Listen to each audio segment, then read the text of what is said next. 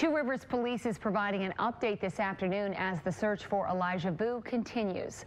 Police say searches conducted at the landfill are now complete. The searches took place on the West Twin River by the DNR. As those search efforts continue, Fox 11 is digging deeper into the criminal complaint that lays out the days leading up to the toddler's disappearance. Fox 11's Emily Matesic walks us through that timeline.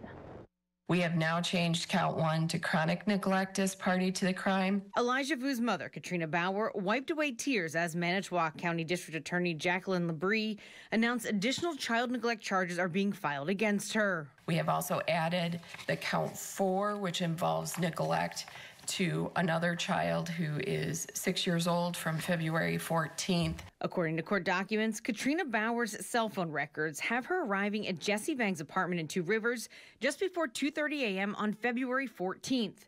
That's 2 days after she gave Elijah Vue to Jesse Vang so he could teach him how to be a man. In the car with her that morning, the criminal complaint says, is her 6-year-old daughter. Baur exchanging text messages with Vang about leaving her daughter in the car while she comes into the apartment for sex. Then at 3:13 a.m., with her daughter alone in the car outside in temperatures ranging from 36 to 27 degrees, court documents say a photo of Elijah Vue was taken on Baur's phone inside Jesse Vang's apartment. The criminal complaint says the picture, which was deleted about an hour after it was taken, showed Elijah Vue laying on a bed, blindfolded. It also appeared he had bruising on his jawline, the left side of his neck, and on the upper part of his left arm. Baur's cell phone records have her leaving Two Rivers at about 4:30 in the morning on February 14th, but they also show she returned to Manitowoc County 2 days later. Before her return late at night on February 16th, we know after speaking with the owner of Ross Auto Service in Two Rivers, who also shared surveillance camera pictures with us, Jesse Vang brought Elijah Vue into his shop that morning. The shop owner saying Vue was quiet but didn't seem to be in distress. Later that night, court documents show Katrina Baur returned to Manitowoc before arriving at Vang's Two Rivers apartment just after midnight on February 17th. Cell phone data tracking the two to Manitowoc, where they split up for a bit before returning to Vang's apartment together.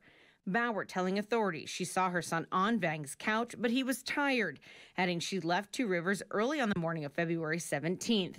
Then on February 18th, Vang and Baur exchanged text messages. Vang telling Baur to, quote, trust me, I'ma make sure he hates me and being here. Baur responds, don't want him to hate you, just fear you. Jesse Vang later saying via text, quote, he did fear me, but he didn't respect me. Now I'm making him respect me. 2 days later, Jesse Vang reported Elijah Vue missing. Authorities saying they've been unable to find anyone other than Vang or Baur who cared for Elijah on February 16th and 17th. Police asking people to review surveillance cameras for footage from February 19th between 2 and 9 p.m. of this 1997 four-door Nissan Altima, beige in color with Wisconsin license plate beginning with an A and ending with a 0. While authorities have said Baur and Vang are not the owners of the car, they haven't said why they're looking to track its whereabouts. The two not offering any information to authorities about where Elijah Vue may be. Katrina Baur's attorney saying her client is distraught about her missing son. There's a lot of high emotion going on, but there's also high emotion going on with Miss Baur. She's been worried sick, not knowing where her son is. The district attorney disputing that claim when talking about Baur's involvement with Jesse Vang the day her son was reported missing. She also was encouraging the co-actor not to cooperate with law enforcement. On February 20th, she was messaging the co-actor to not say too much. Don't let them, or no, don't talk, ask for an attorney. All of this while volunteers continue to hold out hope they'll find this little boy. Emily Matesic, Fox 11 News. Both Baur and Vang are scheduled to be back in court on March 15th. And you can read the full criminal complaint against Katrina Baur, as well as Baur and Jesse Vang's Thursday court appearances on our website. You can find that at fox11online.com. Good evening and thanks for joining us tonight. Today marks 18 days since an Amber Alert was issued for 3-year-old Elijah Vue, last seen in Two Rivers. Search efforts continue, but still no sign of the little boy. For the first time, volunteers searched in the Green Bay area today.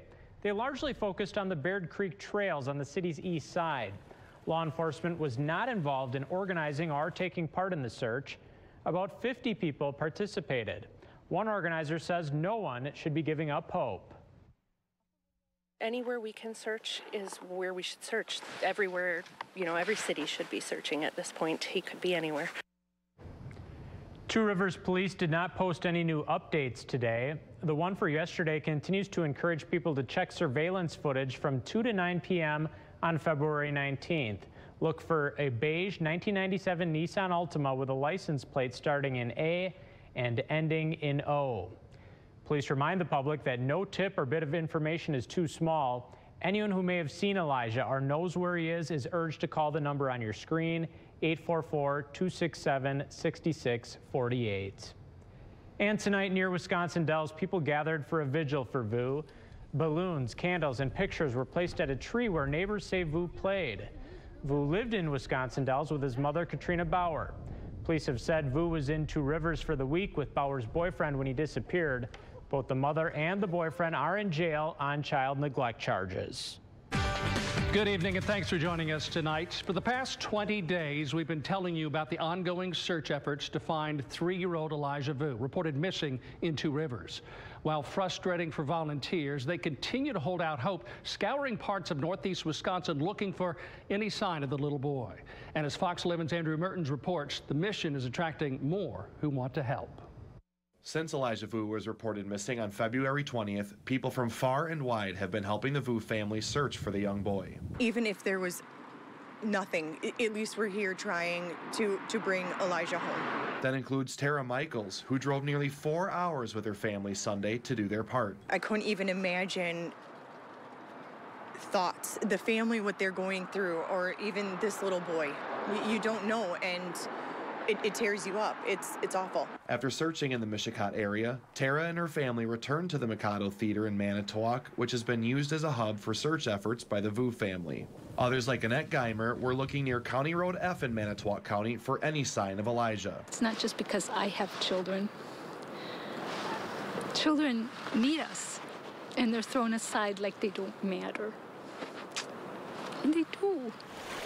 On Saturday, volunteer searches expanded beyond Manitowoc County.